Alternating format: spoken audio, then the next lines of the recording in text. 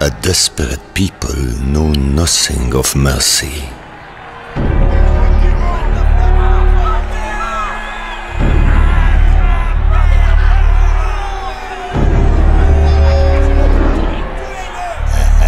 For years, we, the people, had suffered the cruelty of men too fed to starve, too rested to care.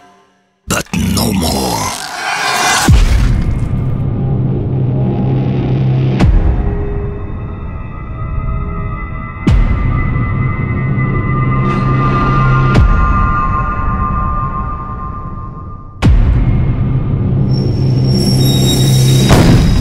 La République had endured years of war and failed military campaigns.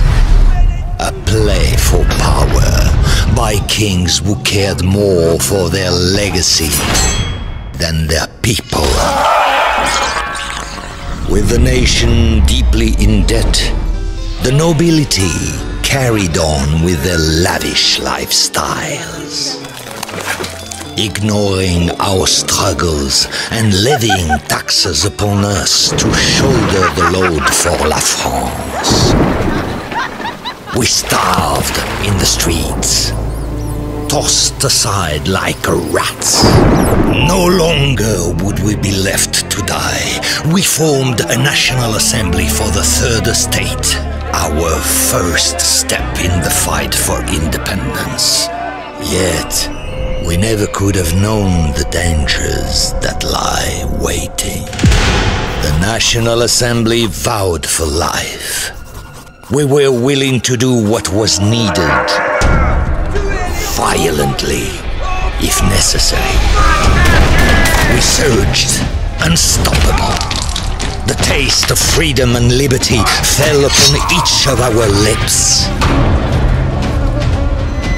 When La Bastille fell, we grew hungrier, not for bread or for grain, but for justice. Even His Highness wasn't safe from our reach. For too long had he dismissed our threats. Let him try to ignore us now. After ordering the death of the king, one man thirsted for control. He claimed to represent the people against the monarchy, but was far more dangerous than any king. Maximilien de Robespierre. The slightest suspicion of counter-revolution was met with death. Mere rumors and speculation saw many of us meet our end. Families torn apart by Robespierre's reign. A reign of terror. Hundreds of thousands dead. Streets ran red with blood. But the reign of terror would not last. Robespierre knew he was to meet the very end he had brought upon so many. While fighting his arrest, he tried to make his escape, but he was unsuccessful. A bullet to the jaw to remind him of his failure. A desperate people know nothing of mercy. Liberté, égalité, fraternité!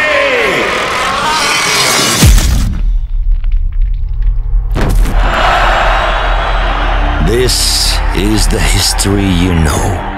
Behind the bloodshed and la guillotine, a different secret revolution awaited. Its story burning to be told.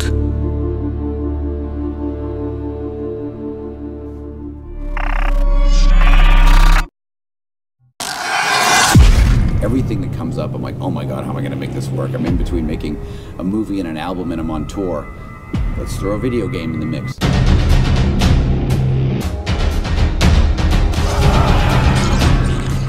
So when Assassin's Creed thing came up and it was all taking place during the French Revolution, I thought that was incredibly attractive because it is such a dark, weird time, yet so visually stunning that I thought, well, at first it seemed like an odd thing for a video game, but after getting deeper into it, I realized that it was perfect. Tony Moore will be, helping to imagine some of this, doing the storyboards and the layout art. I thought, well, he's fantastic, so that'll be a great combination.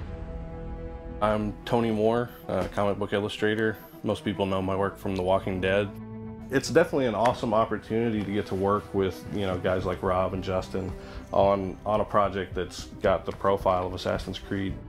And, the story itself is really fun because there's no shortage of things to noodle on or, kind of sink your teeth into as far as the subject matter goes. When Ubisoft first approached us about producing the project, they had a very specific outline of some key events that they wanted us to touch on that took place during the French Revolution. So we gave Rob a very specific sort of framework to work with him, but we gave him enough room that he could put his stamp on it and really, put some of his really brutal visualizations to the story. I would look at the reality of what went on in the French Revolution, the way things were done, and I just thought, like, well, it's not like there's tons of film footage of all this going down, other things could have happened, and I would just look at each situation and kind of put my own twist on it and thought, well, that probably could have happened, and this could have happened, or this could have looked like that. I had a lot of fun drawing a simple frame, but King Louis XVI's severed head just laying on the ground, and you can see the kind of like ham steak of the neck. It was awesome because I could, lay it in and put all the details in there. And then when I hand it off to Justin, like, I don't have to worry that it's going to get misinterpreted because he's probably the one other person I could hand it to who also knows what the cross-section of a human neck looks like. The way that Tony works, it's completely different than the way that I do my layouts. Doing all the detail shots where it's super close-ups of, like a knife in an eye or a severed head or just something spurting out of something. It's really fun. And watching what the post team is doing is really cool, where they're doing like the 3D mapping and changing the stuff that I see is kind of generally flat and turning it into a world. What I love about Tony Moore's artwork is it's so expressive and intense, and he takes you into these situations that are so fun to animate because the characters almost will themselves to life. Kyle from New Science really wanted to see how far we could push the envelope, so we developed some new techniques to bringing the characters and environments to life in an organic way that was true to the original art. Really what brought the whole story together was Fyodor, the actor who played the executioner. When we first heard his voice, we really knew that he was the executioner, like he was our guy. He went into a studio in Paris and just delivered just the most incredible performance. No longer would we be left to die. We formed a National Assembly for the Third Estate. Our first step in the fight for independence. The sound for this story required it to carry a good amount of the storytelling. We accomplished that by using a lot of modern sound design with really dark musical cues to try to transport the viewer to this dark place and period of history.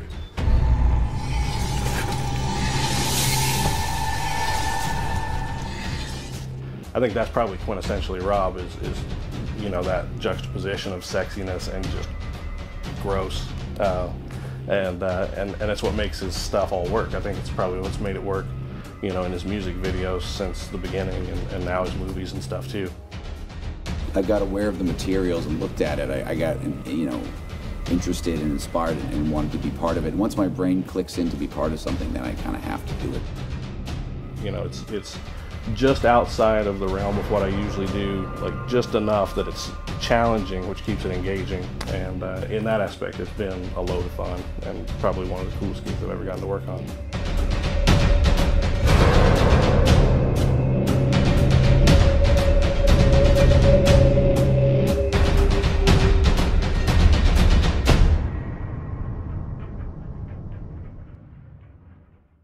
Make history. Assassin's Creed Unity. Pre-order now for 2 bonus offers. The Guillotine Spin to Win game. Get a chance to win prizes every Friday. And the explosive Chemical Revolution mission. Pre-order now. Available October 28th.